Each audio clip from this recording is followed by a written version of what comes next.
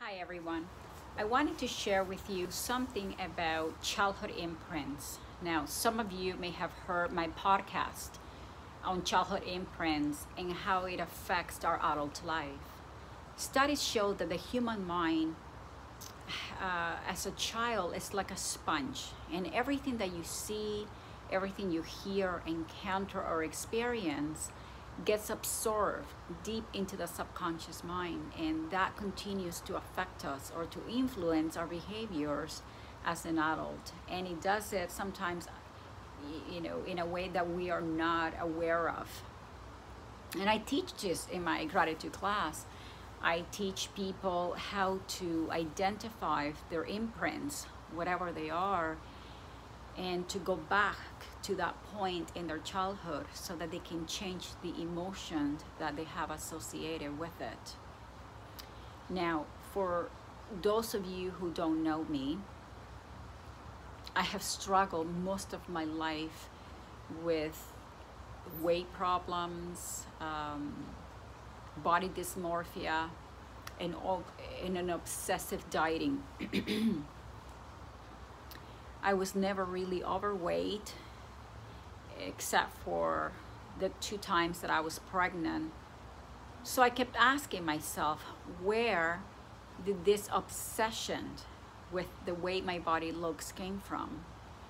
And due to the work that I do, I knew that it had to come from my childhood.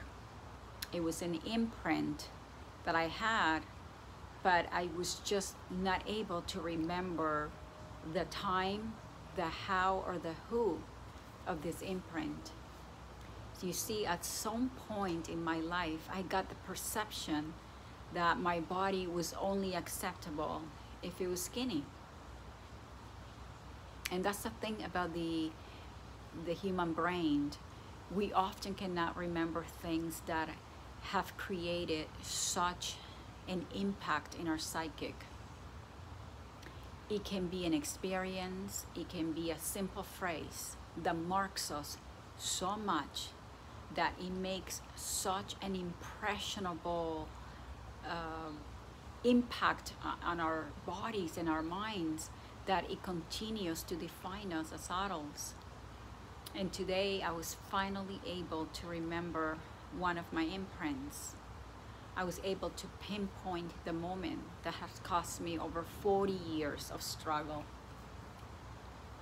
And the reason I wanted to share this with you is twofold. One is to hopefully inspire those of you who are listening who have never done the work to identify your imprints and to heal them. The second, excuse me, is for parents.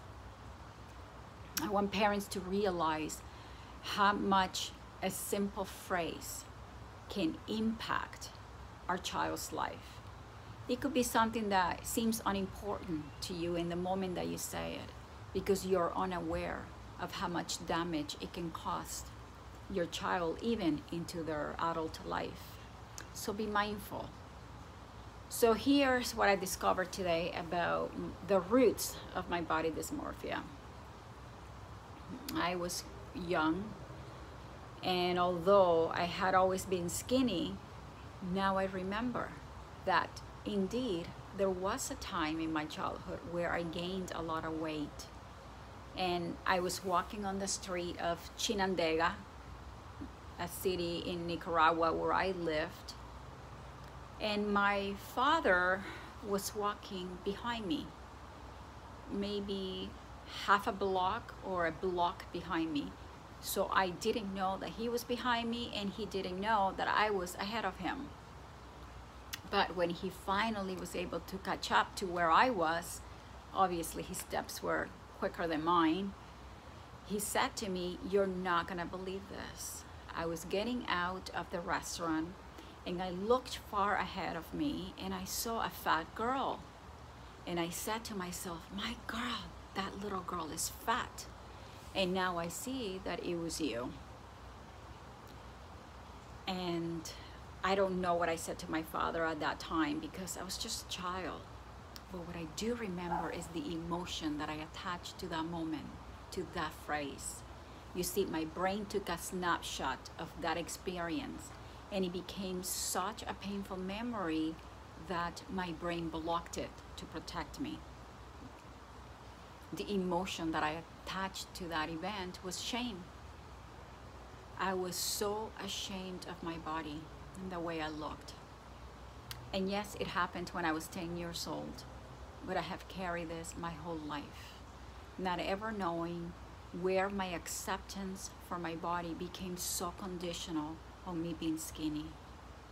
And although I was never anorexic, I did have an eating disorder most of my adult life. And so that's all it took, one phrase, to imprint my life with a lot of pain. So I caution anyone who's listening, who is a parent, to be mindful of the things we tell our children.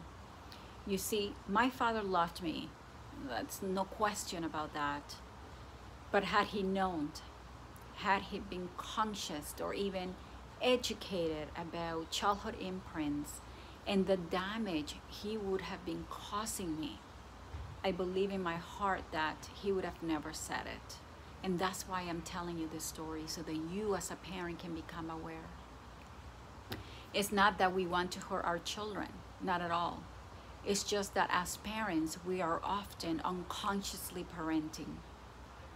You have to understand that for a child, there is nothing more powerful and believable than what a parent does and say. And it has taken me over 5 years of a lot of spiritual and internal work to finally break the cycle and to learn to love my body regardless of what the scale says. So I hope that my story has taught you something and that it inspires you to look within so that you can heal your imprints. If you have any questions, I'm always available on social media, and I look forward to helping you with your imprints. Thank you so much. Waleuska.